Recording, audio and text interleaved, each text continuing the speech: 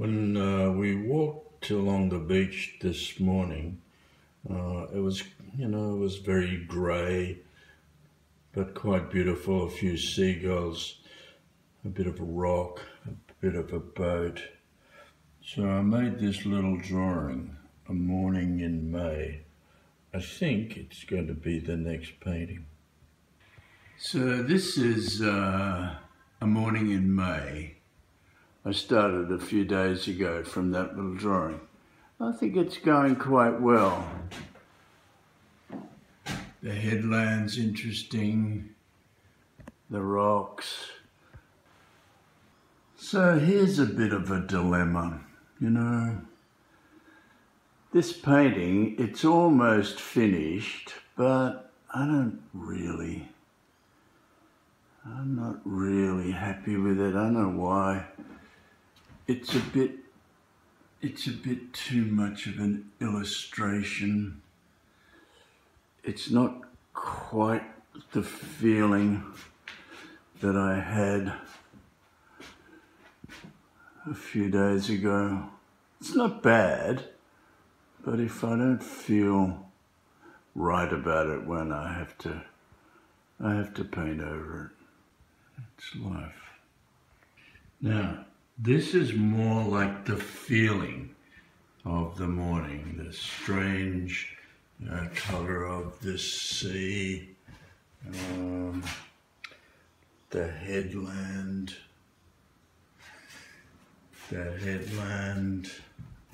the roughness of the waves. I mean, the sand wasn't black, but I need that to be black because when it dries, I'm going to put the seagulls on it. That's just the light coming in.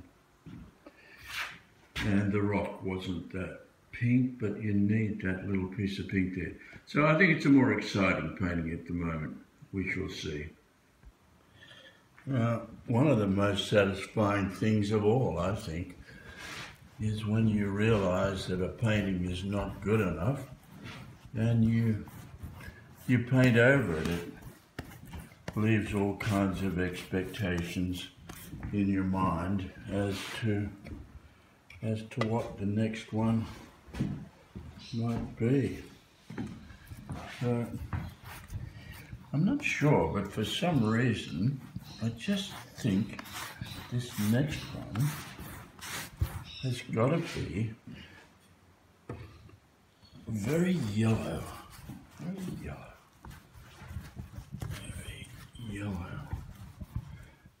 So there's the rock.